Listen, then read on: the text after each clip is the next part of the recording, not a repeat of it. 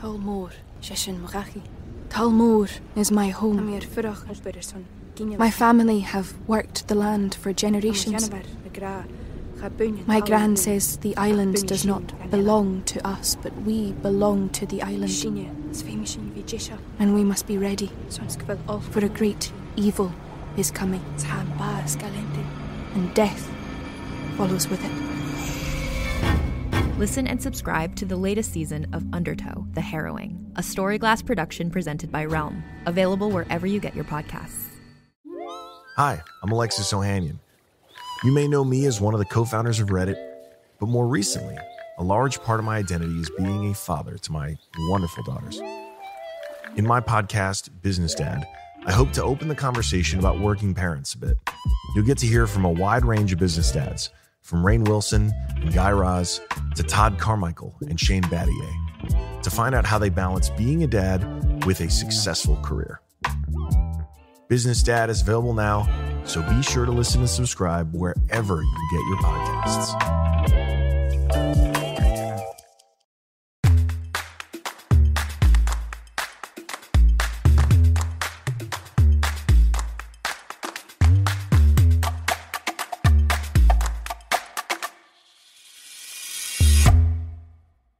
Hello, world. Welcome back to Thanks for Coming In. I'm your host, Jillian Clare.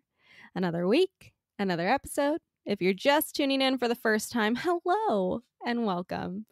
Make sure to subscribe wherever you're listening to it. We love that.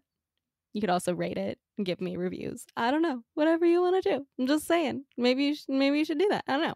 As a reminder, I like to tell you guys that these interviews are recorded several weeks in advance, mostly because as a person who works in production, as an actor, producer, director, I never really know what my schedule's going to be like until I get the schedule. So I do several interviews several weeks in advance so that I have them and I know that I always have something to post for you guys.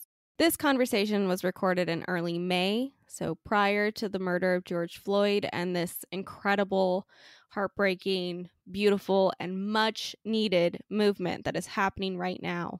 If you have money that you can donate, you can go to blacklivesmatters.carrd.co. Skip that Starbucks today.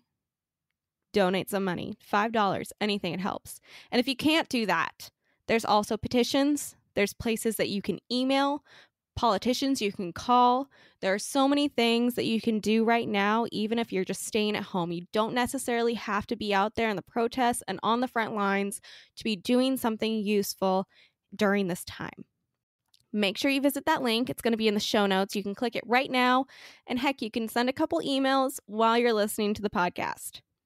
Today on the show, we have Martha Madison. You know her best from Days of Our Lives. A couple years ago, she also took a chance on me and agreed to be in my directorial debut, where she played a Southern mama who loves Paula Abdul. She was absolutely hysterical in it. And she's just the best. And she does so much more than acting, too. She's a wonderful mother. Her daughter, Charlie, is literally going to be president one day. She's so smart. It's amazing. She's also a restaurateur. She has her hands in several different things. She's incredible. Here is my conversation with Martha Madison. Welcome, Martha. Hello. How you doing, lady? Man, day 62 in quarantine. I'm doing as best as could be expected. Yeah, I feel that. My dogs are so sick of me. They're like, can you please go to work? Yeah, my dog is really sick of my daughter. So she's torturing him. We actually just had our dog neutered during all of this. Oh no. So he's been recovering here at my feet for the last few days. But little baby. How old is he now? He's about almost 8 months. Yeah. Oh, he's adorable, Vishla, and he is just the sweetest thing. He was a crazy, crazy dog. They're all really high energy dogs, this breed. Mm-hmm. But he did start getting a little bit aggressive, so we did have to go and get him neutered. And it was kind of funny because his balls never dropped. So he never even, when we first got him, I was like, did they neuter him already? They never came in.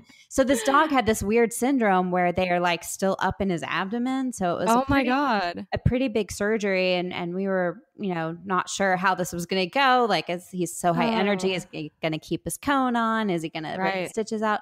Man, this dog came back like totally zen. That's great. This is like a totally new dog. He's super chill. He's very affectionate. I don't know if it's the drugs or what. It's probably partly drugs, partly the losing his manliness. Yeah, but he's such a cute dog. I love him. That's funny. That happened to me when I adopted my German Shepherd. I brought her home and I was told that she was spayed, and I was like, cool, whatever. And then she started bleeding, and I was like, oh my God, what is happening to this dog? So of course I take her into the vet, and I'm like, yeah, no, she's spayed. And so they're like, oh, she probably has blah, blah, blah, blah. Right, I don't know some what terrible disease. Yeah. So then I spend like $400 on this dog I just adopted. And then they're like, so here's the thing. She's not spayed. And I was like, what? I did what now? I just spent all this money for nothing? Okay, great. Gosh. Thank you so much. Well, better than the horrible, terrible thing that could have been making her bleed. No, it was a good thing. But that happened with my other dog recently too, Tala. She has like some sort of weird, she's a husky, and she has some sort of weird level that's like higher than it should be. So I went and I spent like all of this money on x-rays and all this craziness, and nobody can figure it out. And they're just like, yeah, put her on some kidney food. That'll do it. I'm like, great. Sure. Oh my gosh. It's like the level's still high. I'm like, this dog is so happy. She's chill. Like, she doesn't act like anything's wrong with her. Right. It's all good. It's all good. The dog's happy. We're happy. Exactly. As long as she's cool, I'm cool. Good. Yep. So I've known you. I was trying to figure this out before we started talking. I've known you for how many years now? 5? 6? Well, I think we've like known each other for probably 5-6 years. But I have known who you were forever, since you were first on Days of Our Lives when you were like, what, 10? Yeah, I was a baby. So I knew who you were long before we knew each other. That's funny. Yes. Wow, you creepy stalker. I'm a creepy stalker. No, I watched Days. I was a big Days of Our Lives fan, and you were a great little Abby. I just screamed a lot. I mean, that's basically what I did. I screamed and I cried and I ran out of rooms. That's my what we do on soap operas. That's true. At every age. I didn't get to slap anyone, though. I was too young to slap somebody. I feel like I missed out on something. Did you get slapped, though? I don't think so. I don't think I ever got slapped, because that was like, I was just guilt tripping my mom all the time. And I think I just made her feel like crap. Right. So I don't think anybody ever slapped me. I think it's okay now for like all television to lose the slapping thing. Like, do we really need to slap each other? Nobody does that. Yeah. The best slaps are always on Friends, when he would be on Days of Our Lives and somebody would get slapped. That was the best. Speaking of Friends, I just finished watching the entire thing over again from start to finish. It's the best. That was quarantine day 1 through 30. I love Friends. It holds up. It really does. It's so good. It's timeless. And, honestly, they tell a lot of jokes that you can't really tell anymore. And I still find them funny. So it was fun. Well, it was a different time, and people weren't as, I don't know, politically correct as they are nowadays. Right. I love that show. I think that show is brilliant. I know some people out there think it's like a piece of crap, but it's one of my favorite TV shows ever made. It's not a piece of crap, and it was way before its time. And it 100%. it stands the test of time. And honestly, it took me back to my 20s in New York. I was living in New York around the same time. And so it was very nostalgic as well. So you were living in New York. Is that when you were going to college for acting? No, I graduated from Texas A&M in 99, and then I moved to New York to go to AMDA, the American Musical and Dramatic Academy, because I fancied myself a Broadway career. I wanted to be a dancer. So I went and studied musical theater in New York for a couple of years, and learned that I'm just not a strong enough singer to make it. And, when you're auditioning for musical theater, you have to sing first. And so I was I would say a pretty experienced dancer. I never even got to the dance portion of any auditions because I couldn't sing my way into it. So I finally threw in the towel and gave, television a chance. And that seemed to be where I had more success. So did you move immediately after AMDA over to LA? No, I lived in New York for 4 years, and I was bartending and managing this really kind of cool restaurant nightclub thing. And you know, I was getting home and going to bed at like 6 o'clock in the morning, 5-6 days a week. And I was not auditioning at all because I was working so much. And I just, you know, I had a moment of clarity in the middle of the blizzard of 2003 and said, yeah, this just isn't working out. I got to get out of here.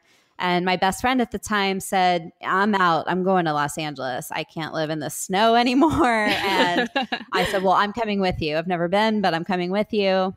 And we did. We moved out maybe a month later, you know, sight unseen, kind of just. That's amazing. Packed I everything in I a suitcase.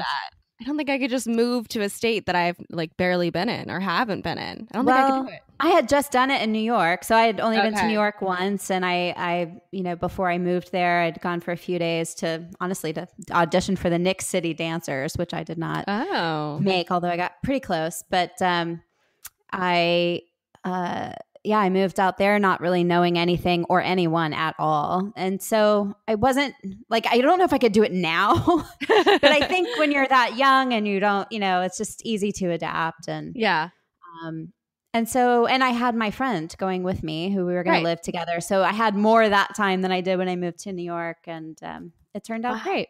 What a leap of faith you took there. Yeah, I used to do those kinds of things. Back when you could leave the house and you had hope. Back when I had no responsibilities or any experiences to make me terrified. Yeah. So you came out to LA, and then how long before you booked like your first big thing out here? And by big thing, I mean it could be like your first co-star, because that's huge when you first moved to LA. Well, I was really lucky because I had screen tested for a couple different soaps while I was living in New York, and I had a really good agent who referred me to an agent in LA when I moved. So I already had that lined up for me, which was such a big gift, right? I could hit the ground running. And my very first job I got in Los Angeles was like a 3 or 4 day arc on Passions. On the soap opera Passions, which came on right before Days of Our Lives. And I was already a big Days of Our Lives fan. I'd watched it my whole life. So this was like, I was getting close to being on Days. You know what I mean? You're like, I can smell it. Right. And it was such a weird job because if you've never watched the show, it's very supernatural. Yeah. I remember watching like a couple episodes because of Eric, I think. Right. Then. So Eric Martzoff, who now plays my brother and my husband on To the Beat, was the star of this show. Brother on Days of Our Lives, husband in To the Beat. Right. Well, I think he was on the show at this point. But they had this guy playing like the villain character, but it was actually just like a hand model. And so it was like someone off screen that was saying all the lines, but an actor, they were shooting his hands, like, you know, he's like hand acting to this guy reading lines off stage. And I'm acting with the guy with the hands. It was the most bizarre, like super weird. That is the most awkward thing I've ever heard. It was like, it was just one of those moments like, booked it, you know, like here I am, booked this super weird thing. And now I'm going to have to tell people about this, you know, but it was a great experience. Look what I did. Yeah. I mean, I met Galen Gehring and a couple other people that I ended up like Lindsay Hartley, who actually ended up being my landlord years later. Bizarre. Like just a weird, it's just a weird, I don't know. It was fun. And then I booked Days of Our Lives right after that. Wow. Yeah. So you just went bam, bam. Thank you, ma'am. Yeah. I mean, it was just, you know, I felt the urge to move to LA. I knew that it was time to make that change. You know, I met my husband 3 days after I moved to Los Angeles, and I booked my dream job 9 months later. It was like, you know, it's a lesson in really listening to your intuition, I think.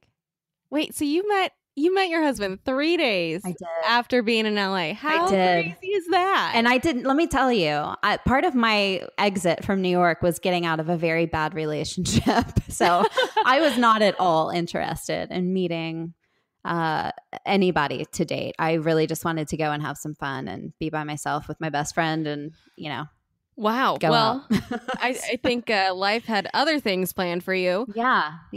I don't know. It's just the way it all worked out. Wow. And then since Days, you've gone on and off that show and you've done other things like Ladies of the Lake and To the Beat, which I'm so happy you were in. Yes. And what was that one show? One Mississippi? One Mississippi. Really Yeah, that was Tig Notaro's show. It was really kind of about her life. And I've known Tig since I was 8 years old. We go way back. Wow. She was in school with my older sister. And so she used to hang out at our house all the time. And so we all kind of lost touch after school. And I was bartending in New York. And Allison, my older sister, called me and said, "Hey, Tig's in town. She's doing stand-up." And I was like, "Tig Notaro?" And she's like, "Yeah." And so we'll tell her to come and have a drink at my bar. Tell her where I am. And like 30 minutes later, Tig walks in and she's like, "Dude, I'm staying right across the street." And I was like, "That's so weird." So we totally reconnected and, had a great time every time she would come into New York. And then I ended up moving to LA right at the same time she was moving to LA. And so she was one more person that I knew in LA when I moved here, and we hung out a lot and just kept in touch. Aw. Yeah. That's a very fun friendship story. Yeah. I like that. She actually did stand up at my wedding. No, she didn't. She did. My gosh. After we got married, I knew there was going to be this like hour period of time while I was getting pictures taken. And, my family is divorced like 100 different ways. And so I knew I needed to fill that hour gap so nobody really had to talk to each other. And so I asked Tig to do stand up and she obliged. It was hilarious. Oh my gosh, that's such an innovative way to fill that time, because that is such an awkward time at a wedding where the entire wedding party is off taking photos and then they get back an hour and a half later and you're like, "Y'all, I'm hungry. Like, what's going on?" Totally. But I will say, even though we went way back and this was her show, when I saw that they were auditioning for this role, I emailed her and I said, "Hey, I'd really like to audition for this role." And she said, "All right, but here's the deal. Like, I can help you get the audition, but I have nothing to do with casting. So I just want you to know that if you don't get it, it's not because I don't, that we're not friends." It's like, it's all good. Totally get it. Just give me the chance. I got in. And so when I got it, I was like, "Tig, thanks." And she's like, "Dude, seriously? I had nothing to do with it. You booked that." And I was like, "Oh my God." So I don't know if I totally believe her, but I took it. Yeah. Don't argue with it. Take it and run. Yeah, totally. Okay, so the whole point of this show is to tell a story either, that ended badly or ended good. Oh, I have so many of both. Well, yes. I know. All of us do. All of us actors have like 1,000 of these stories of just, absolute heartbreak or heartbreak that turned into greatness or something. So what is your story? Well, I always like to tell the story about Days of Our Lives because it's both. It's heartbreak and excitement. I love it. Let's do it. All right. Well, when I moved out to Los Angeles in 2003, I only knew a couple of people. I had a brand new agent. I had no idea about anything in the industry. But I was really close to booking a couple contract roles on soaps in New York. And so I knew that soaps was probably where I wanted to be because I was close, I was getting close. And Days of Our Lives was the show that I watched growing up. And it was one of the shows that shot in LA. So I had made up my mind. I was going to go for this whenever the opportunity came around. It was just one of those things I decided I really, really wanted. Flash forward to, I was a subscriber to Soap Opera Digest, and I got a Soap Opera Digest. And on the front page, it said, like, shocker, Kirsten Storms is exiting the role of Belle Black. And I was like, ooh, I could play that. I totally could play that. You're like, I got this. This is mine. So I called my agent. I said, "You got to get me in for this role." And she said, okay. And then she called me back. She said, "Yeah, they passed. They said you're just too old." And I said, "Too old?" Way. And they said, "Yeah, the actress that plays her now is much younger, and the whole group, they're just younger." And so I thought, I was really disappointed, and I slept on it. And the next day I got up and just thought, no, I'm not taking no. So I dug through a bunch of old boxes and I found my headshot from like 7 years earlier. Okay. So I put that together with a resume and I wrote a note and I put it in the mail to Fran Bascom, God rest her soul, who was the casting director. And I thought, well, I'm just going to take this chance. And I mailed her a letter saying, I've been a fan of the show forever. Here's my headshot. I'm new to town. I know I can do this. Please, please, please see me. And lo and behold, about 2 weeks later, I got a phone call directly from Fran Bascom's office saying, you can come in tomorrow at 5:00. And tomorrow at 5:00 was Friday at 5:00. I was legitimately the very last person to audition for this role. Oh my God. And I felt like the audition went great. I was super prepared, of course. And she said, yes, come back in. You're going to go to producers next week. And I was like, holy shit. It's happening. It's happening. Dreams are coming true. Right. But more than anything, I was just so excited I get to go to the set of Days of Our Lives. This is amazing. So I went in for the producer session, and there were probably about 10 or 15 other girls there. And of course, you're sitting in this tiny room with all these other people who are about to take your dream job. And it's very nerve-wracking, and everyone's sizing everyone up. And I got really nervous, and I went into this producer session with the executive producers and the head of the network in their office. And I proceeded to give what I thought was the worst audition of my life. I could, that feeling you can feel it sucking, but you can't stop the suck. You're just so far into sucking that you're like, I just gotta get it over with. Can we just say the line so I can run away as fast as possible? So it was one of those auditions, and I just felt terrible. I remember walking out to my car just in tears, like, I can't believe I had this opportunity teed up and I just blew it. As a podcast network, our first priority has always been audio and the stories we're able to share with you. But we also sell merch, and organizing that was made both possible and easy with Shopify. Shopify is the global commerce platform that helps you sell and grow at every stage of your business, from the launch your online shop stage all the way to the did we just hit 1 million orders stage. Whether you're selling scented soap or offering outdoor outfits, Shopify helps you sell everywhere. They have an all-in-one e-commerce platform and in-person POS system, so wherever and whatever you're selling, Shopify's got you covered. With the internet's best converting checkout, 36% better on average compared to other leading commerce platforms, Shopify helps you turn browsers into buyers. Shopify has allowed us to share something tangible with the podcast community we've built here, selling our beanies, sweatshirts, and mugs to fans of our shows without taking up too much time from all the other work we do to bring you even more great content. And it's not just us. Shopify powers 10% of all e-commerce in the US. Shopify is also the global force behind Allbirds, Rothy's, and Brooklinen, and millions of other entrepreneurs of every size across 175 countries. Because businesses that grow with Shopify.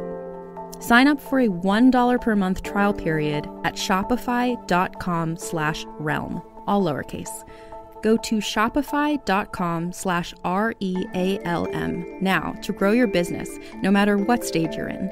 Shopify.com/realm.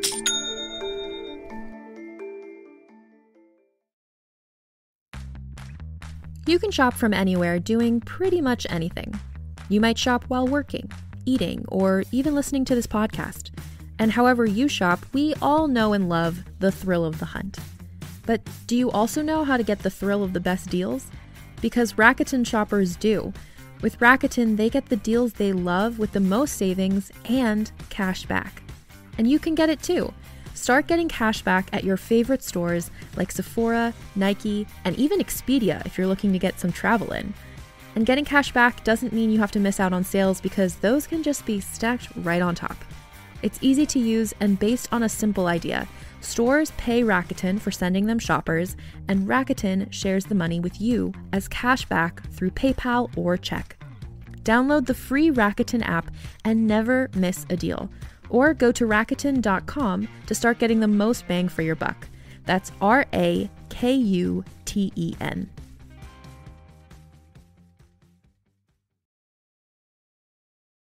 Ow. So the next day, and I've cried all night. I probably drank myself to sleep that night. Like all of us neurotic actors do, to try to forget this terrible experience.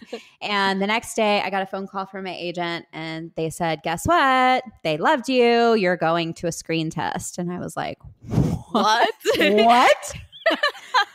And then I'm second guessing them. I'm like, God, maybe this is bad. Like maybe I shouldn't go work for people who think that was good. These people are so blind. So blind. What did they see? Did they mistake me with someone else? So anyway, I'm super excited. I'm going to go screen test with the actors. And I went and I was in the makeup room. I'll never forget this. And Peter Reckel walked in, who played Bo Brady. And I look over and he comes over, he puts his hand on my shoulder and he's like, hi, I'm Peter. Are you auditioning today? And I was like, yes, I'm reading for Belle. Like I was so nervous. So dumb. Killing me. So we go out. There's 4 of us screen testing that day. Wow, there's 4? I feel like that's a lot of people to be screen testing. It's usually only 2. There were 4 people testing that day, but I learned that day that we were the 4th test group. What? They had tested about 20 other girls that they had passed on. And so we were the last 4. And God. Right. I went out there and I feel like I nailed it, right? Like I was not going to do what I did last time. And I walked off there going, nailed it, cried on cue, hit my mark, got the light right, looked cute. Like I was like, this is it. I'm getting it. And I remember walking off the stage and a couple of the makeup people were like, oh my God, you got it. It's going to be yours. It's going to be yours. And so I'm walking out of there going, oh my God, I just got this job. I'm going to get this job. And I go back to my restaurant job and I'm like, I can barely focus on my work because I'm so excited. Dropping plates everywhere. Right? I can't wait to get the call.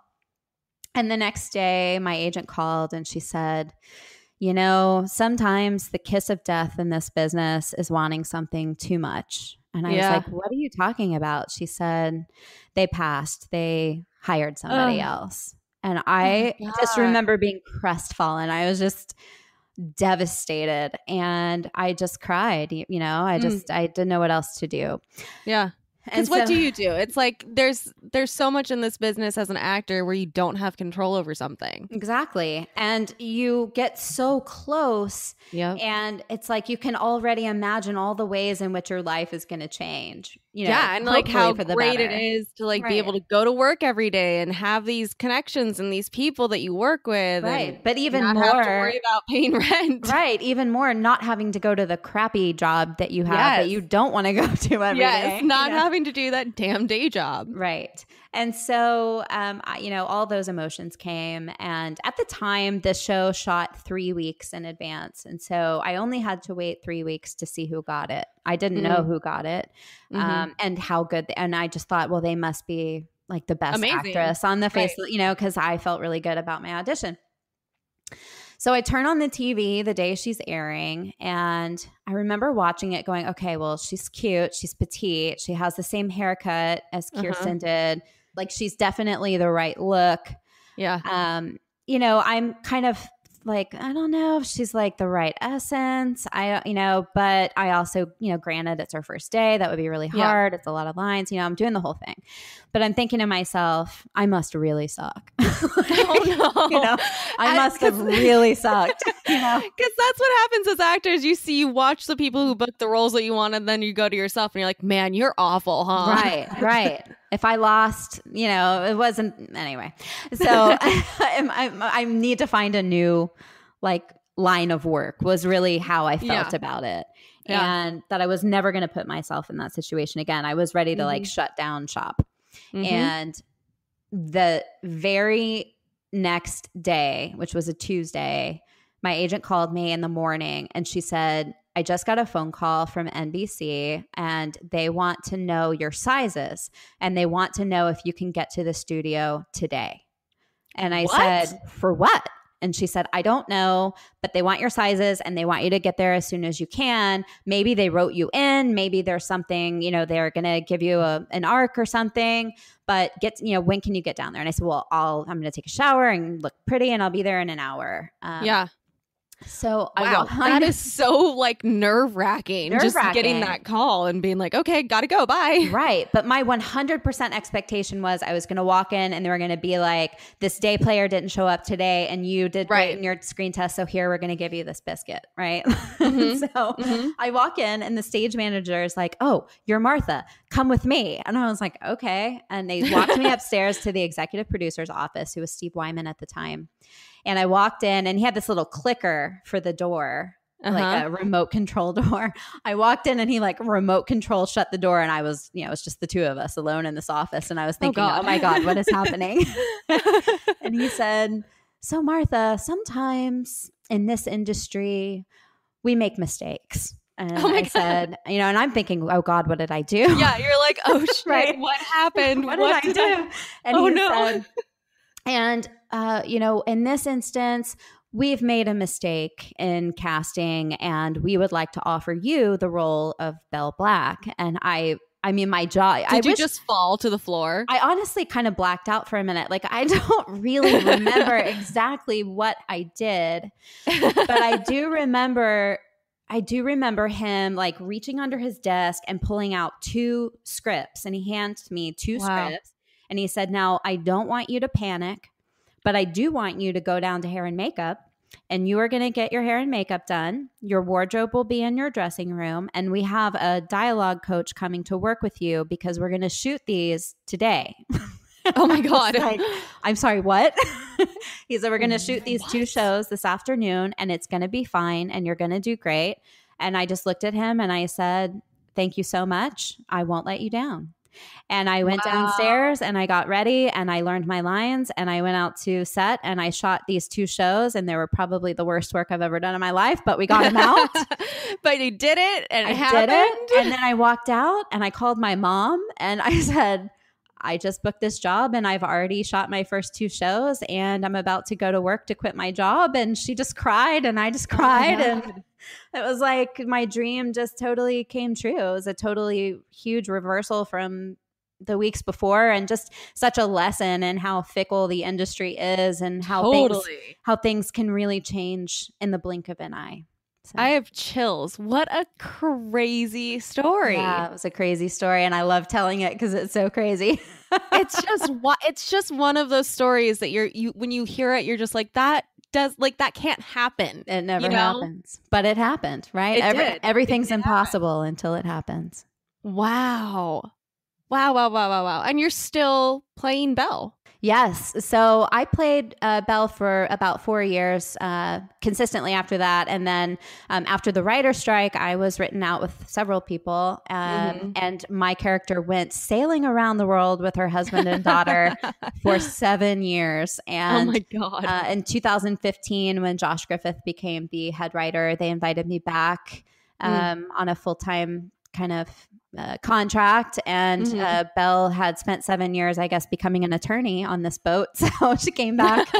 What kind of boat school is that? I know. She had law school on a boat and came back and now is sort of the town lawyer, which is good. In a soap opera, you either want to be the lawyer or the doctor or the villain. Right. Like, because you got to always come back. Like they're always going to need you. Someone is going to need you. So I've been back quite a few times since then, and I'm back now. Wow. Yeah. Wow. That's crazy, man. That's, I mean, because soaps are, different in their own way, because you can have a job in a soap opera for 20 years. I mean, it's the most stable job in our industry. Yeah. I mean, I think it's the most similar to a 9-to-5 job, right? Because it does work on that schedule. It's more like 6 a.m. to 5 p.m. Monday through Friday. So you can actually have a real family life and all of the things that provides. The downside is that I think in our industry, there's such a stigma about being 100%. A soap opera actor that, well, if you work on soaps, you must be terrible. And the truth is that soap actors are some of the best actors I've ever worked with, because you have to learn your lines, hit your mark, do the action in one take. So everything you see on network television is the first and only take that we've ever done of that. Yeah. And it's usually pretty good. Exactly. I remember when I was on it, I messed up, I think, one time, and it was in the middle of this very long, drawn-out speech that I had in front of like half the cast. It was at somebody's house, and I was yelling at my mom as per usual, and I just like blanked halfway through, and I just screamed out line, and I just kept going, and then I started crying after, and they're like, "What's wrong?" I was like, "I messed up," and they're like, "But it's okay. You kept going." I was like, "Yeah, but I don't mess up," because when you're on a show like that, you're just like, you have to do it perfectly. You have to. It's a lot of pressure, but I think that but it's like doing theater in a sense, and that's actually how I got Days, is because of my theater experience. That's the only reason I was on the show. I think theater actors tend to do well in daytime because the schedule is the same, the expectation is the same, that you don't get to screw it up. Exactly. I heard it said once that everything you see on a soap is like an under rehearsed opening night. Right? It's, oh my God, who said that? Because that is brilliant. I have to look. I can't remember, but someone said it in an Emmy acceptance speech once, like 20 years ago. I remember watching it going, that's exactly why so true. It would be so exciting, to do something like that.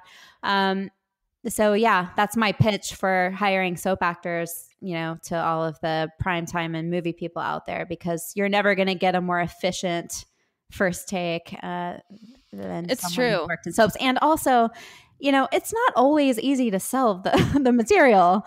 And if you can sell a scene about someone switching your embryo with your best friend's baby, you can sell anything. It's so true.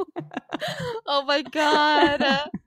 That is such a good point. I remember after I had left Days, because they aged my character up over summer camp by like 6 years or some crap like that. But I remember watching it, I think like 1 or 2 times after I had left, and it being that my dad was actually alive and that they were all living on an island, and like Deidre was like possessed or something. And I was like, what in the hell was that? Yeah.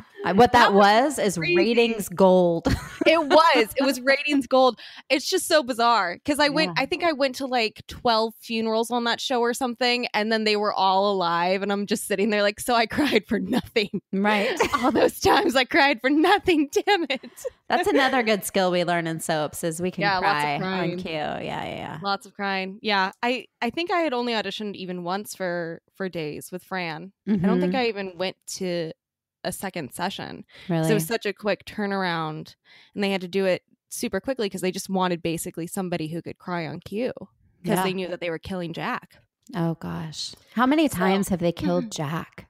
I think he's died like 20 times. I think he really is the most killed character on Days of Our Lives. But I will say, the one thing that I never understood is that when I was on it and my dad died, we met the lady whose husband got Jack's eyes.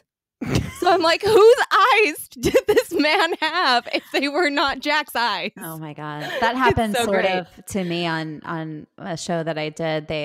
My character like drowned in the ocean, and then they finally find her remains like in the ocean, but they use her liver as a liver donor. I'm like, I'm pretty sure the liver's gonna go with her.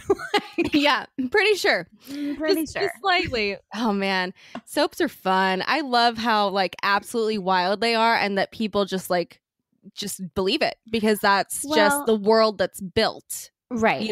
I think that's what you expect from it. The point of soap operas is to suspend reality for a little while. And so it's allowed to be a little cray-cray, because the point is we want to get away from our real life for an hour in the afternoon. True. That's what it's supposed to be. So it's like I always think the crazier the better, and certainly the more fun for us.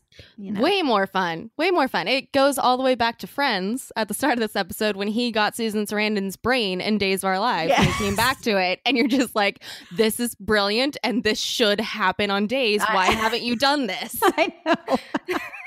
I know. I want to be Sammy's brain. I want to have Sammy's brain. Let's Sammy for a little while. That would be a fun little switcheroo. I like that. Yeah. Sammy got to be Stan for a while. I don't know if you remember that, but who's Stan? When Allie Sweeney was having a baby for her maternity leave, they hired a guy to play her, and she was like in disguise as a guy who was in the military, and his name was Stan. Oh my God. They made Sammy go Mulan. Like, this is amazing. And it totally worked. How did I not know about this? This is brilliant. Yeah, but this is why working on soaps is fun. And it's also, you know, you laugh a lot because what choice do you have? I mean, if there's one thing I do remember other than just like all the crying and funerals, it's that it was fun and I had a blast and I had the best set teacher ever on that show. She taught me yoga when I was 10 and I thought that was cool as hell. Bobby Ross. Yes, Bobby. She was the best. I loved her. She's still there. Actually, I had, because Kirsten had left, I think, right before I went on or something. Mm-hmm. And I got Kirsten's, she left me her like day bed because I got her dressing room when she left. Oh, how interesting. Yeah. It was nice. It was a great day bed. And I remember for Christmas that year, we all got TVs that had the VCR player. Yes. And I was like, oh my God, this is so cool. It was cool because you could actually record the feed. So you could watch yourself back when you were done and be like, yeah, that one's okay. It's going to make it. Yeah. My mom would like sit in the dressing room and watch me what I was doing. And I'd go off and do my thing and come back. I also remember the hot chocolate. I loved it. For whatever reason, they had great hot chocolate. I've never had hot chocolate. That was before my time. Right now, they just have like rusty coffee and half-eaten bagels. So Crafty's taken a turn for the worst during these times. Maybe it was Bobby. Maybe Bobby just made sure that I had hot chocolate. I don't know. Who knows? Oh man, that's so much fun. I think I want to go back and just visit and see everybody. I bet they'd be like, "Who are you?" No. It's like once you've been on the show, you are part of the legacy or part of the history. Hey, I'm in the Days of Our Lives 50th anniversary book, dang it. There you go. There you go. That's actually one of my biggest achievements. I'm kidding. It's important. It's, Days of Our Lives is actually in the Television Hall of Fame. And is it really? Is going on its 55th year of production. And really... It's pretty remarkable when you think about it. Yes, it is. And so let's give props where props are due. Props to our family at Days. That was fun. Wow. What a crazy, crazy story. What a wild ride you went on. Wow. I also, before I let you go back to your quarantined life. Okay. I wanted to have you talk about your mom a little bit because you do a lot of work with MS and I just wanted to let you speak on that for a moment. Well, I'll talk about that and also the FTD Association. So the MS, my mom is one of these very unlucky people who has had two terrible diseases. She had relapsing remitting MS, which kind of masked the symptoms and ultimate diagnosis of the second disease, which is called frontotemporal dementia, which is actually the most common form of dementia in people under 60 years old. So it's a disease of the frontal lobe. It really starts to destroy speech and behavior. And so basically, my mom was acting crazy and saying weird stuff for a long time until we figured out what was wrong with her. And it's been a very slow and terrible progression, but we do a lot of work with the AFTD, and I'm also a national ambassador for the MS Society, trying to raise awareness and money for both foundations. And I am now training for my third marathon, which will be in support of the AFTD, the Association of Frontotemporal Dementia. And you can check that out at AFTD.org. Sorry, the AFTD.org. Thank you for sharing that. I just wanted to get people aware a little bit because I know that you're always posting about it and it's just so amazing to see you so involved in that community and doing what you're doing. I think it's really inspiring. So thank you. I like you. You're cool. Oh, I like you too. And where can everybody find you on social media? On social media, on Instagram and Twitter, I'm at Marth 27, Marth, not Martha, because that's what my mom calls me. We're also doing a new podcast called While We Were Waiting, which is uses the restaurant industry as sort of a jump off point. For those who don't know me, my husband and I own restaurants, and I'm also a hospitality recruiter. And so we talk a lot about how this shutdown is affecting the industry. And we also talk to a lot of great operators and chefs. And we tell some fun stories about the restaurant industry. So you can check that out at whilewewerewaitingpodcast.com. A woman of many talents. I love to see many it. hats. I love it. I love it. Well, thank you so much for coming on. It's always a pleasure talking to you. Well, thank you for inviting me. It's always good to catch up, and hopefully we'll all be out of quarantine soon. Yeah, and then we can make more movies. Yay, movies! Movie time. I'm not going to audition, though. That's fine. That's fine. You don't have to audition. But I mean, I don't know. Maybe you could do like a sock puppet audition with Charlie or something. Yeah, let's teach her to audition. I would love to teach Charlie to audition. Let's break her in a little. She would kick ass. She has such sass. You know, that child would be like a rock star. Yeah, she's like, Mommy, I think on Mondays, Tuesdays, and Wednesdays, I'm going to be a surgeon. But then on Thursdays, Fridays, and Saturdays, I'm going to be an actor. What do you think? I'm like, if anyone can do it, kiddo, it's you. Oh my gosh. Yeah. What a gem. I love it. All right. Well, thank you so much. I will talk to you soon. Thanks, Jillian. Take care. Bye. Thanks again to Martha Madison for coming on the show and sharing her wild roller coaster of a story. Next week on the show, we have JT Neal from Bless This Mess. Make sure to subscribe to the show wherever you're listening to it now. You can also follow us on social media. Links are in the show notes. Tell your mom, tell your friend, tell your dad, tell your dog, tell your parrot. I don't care who you tell, but tell somebody about the show. And as always, thanks for coming in.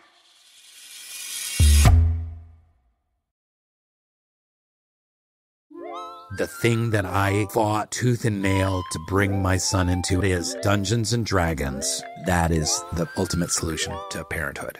I'm Alexis Ohanian. In my podcast, Business Dad, I'm hoping to open up the conversation about balancing careers and family. I talked to Rainn Wilson. I wanted to learn more about Rainn's advice to play D&D with your kids. Business Dad is available now, so be sure to listen and subscribe wherever you get your podcasts.